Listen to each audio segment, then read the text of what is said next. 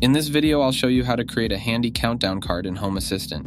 I personally find this card incredibly useful for tracking the remaining cleaning time of my washing machine. And here is another example where I've used a similar countdown card. But this time, I'm using it to display the time it takes to warm up my car in the morning. To get started, you'll need to install a couple of custom cards from Hacks.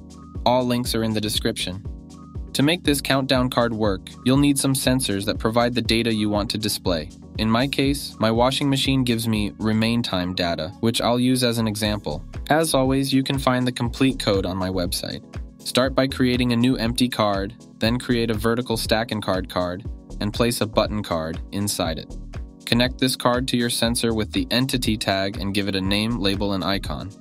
Next, we'll add some style to the card based on the state of the washing machine. In this example, I'll make the background green when the machine is on and red when it's off. Once we've got the styling in place, I'll set the value to later. If this was a bit quick, feel free to pause the video here. Now I will try to make the card look a bit nicer. When using button card, we can style and position each individual element separately by using simple CSS code. The way I do it here is just one way of doing it, and you should really play around with these values to customize it like you want.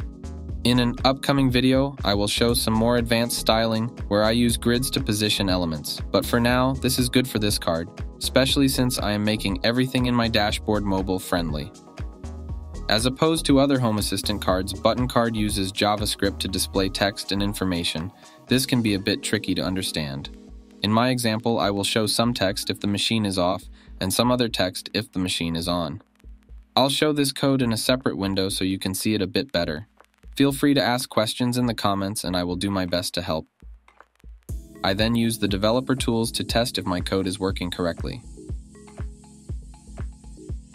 I use a website called colorhunt.co to discover appealing color combinations. You can search for colors like red and green and find a palette that suits your taste. Afterwards, just copy the RGB code into your card's settings.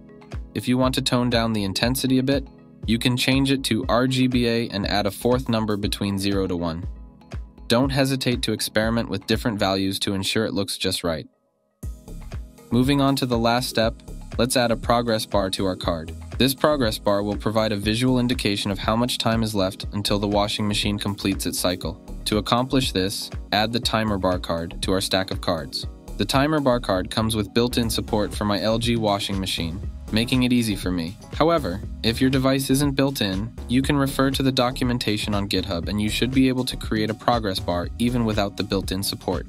You can see that I've added my washing machine as an entity and used the initial time data as the duration attribute. Other than that, I've set the layout to full row, text width to 0px, and the bar height to 50px. This will make the progress bar cover the whole width of our card and remove all the text. I didn't really like the background color that we added earlier, so I just removed it. And there you have it. Our countdown card is now complete. I hope you found this tutorial useful, or at the very least, I hope it gave you some inspiration for what is possible to create with button card and timer bar card. If you have any questions, ideas, or feedback, please don't hesitate to share them with me in the comments below. Thanks for watching.